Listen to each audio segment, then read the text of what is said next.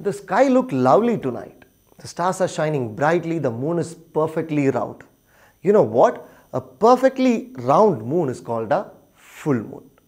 But even you might have noticed, some days in the sky there is no moon at all, even if the sky looks very clear. But why that happens? Why the moon is playing hide and seek with us? Because the moon is changing its shape as it revolves around the earth.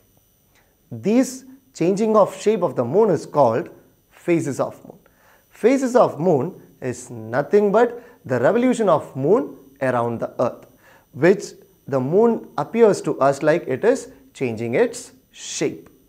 From the earth, if we observe the moon, we feel that it grows from a thin crescent to a full disk, which means a full moon. Then again it shrinks back to a thin crescent before it gets vanished off. Aren't you getting excited to know more about the phases of moon? Okay, let's learn more. We know the moon shines brightly because it reflects the light from the sun, which we can observe by doing a small experiment. If I light a torch in front of a football, you can see half of the football will be looking bright and the other half will be looking dark. If we consider the torch as the sun and the football as the moon, it's got over. See, the path of the light which falls on the football looks brighter and the other part looks darker.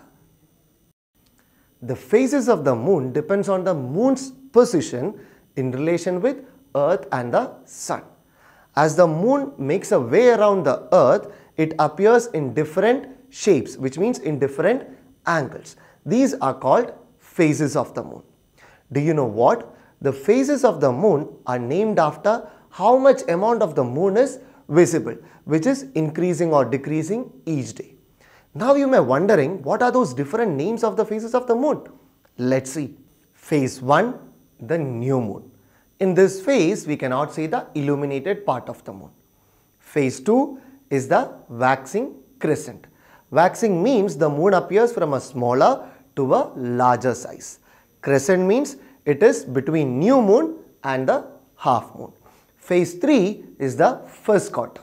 In this phase, you can see half lit of the moon. Phase 4 is a waxing gibbous moon, which means the moon is almost 3/4. It's more than a half. It looks like a hump. Phase 5 is the full moon, beautiful and poetic. Phase 6 is the waning gibbous moon. Waning means the moon starts decreasing. In this phase, the moon starts decreasing its shape. Phase 7 is the last quarter. In this phase, the moon appears half lit again. Phase 8 is the waning crescent. This is the last phase before the next new moon. Now we know the different phases of moon. There are 8 phases of moon. But how much time a moon takes to revolve around the earth? It takes 29.5 days to complete one revolution. And this is called as a lunar month. Speaking about the moon, there is no atmosphere and there is no water in the surface of moon. And the surface of the moon looks very rough. So in this chapter, we have learned moon revolves around the earth. There are 8 different phases of the moon. There is no atmosphere and there is no water in the moon.